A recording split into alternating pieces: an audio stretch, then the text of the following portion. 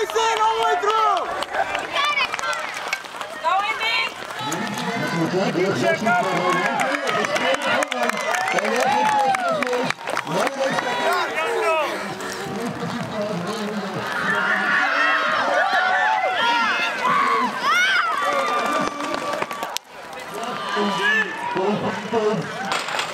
Jackson and Wells.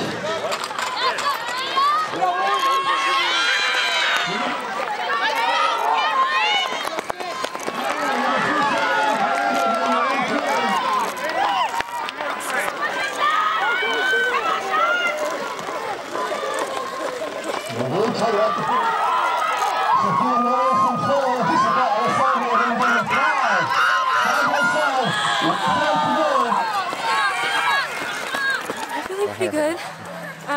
You know, my start was better.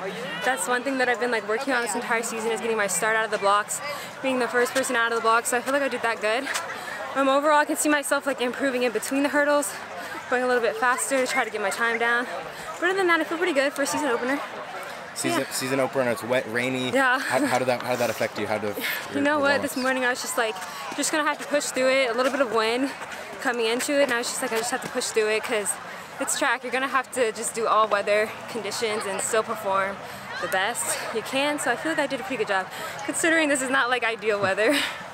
What's your summer training been like? It's really extensive. I went to Reno, Nevada, and Las Vegas, and I did the Junior Olympics. So that was really interesting because I got to see people from like other states and see how like well they run and how I can try to like improve myself by seeing how they perform. What was that experience like, just being around those people? It was so fun. Like, I didn't win, of course, but like it was so fun seeing people that were at such like a higher level than what you see kind of like at these local meets. So that was like a good experience. Even though you didn't win, would you say that was probably your hardest race though? It's my hardest. I did the 400 hurdles there, which that was my hardest race ever, but it's just like a glimpse of what college would be like. That's what 400 hurdles is. Heading into the rest of the season, have you set any big goals for yourself yet? Yeah, you know what, I made Besides it to obviously state and stuff. Obviously state and stuff. I guess just to enter the 14 range of the 100-meter hurdles, and hopefully just, you know, get my time down to 300 and keep it in the low 40s.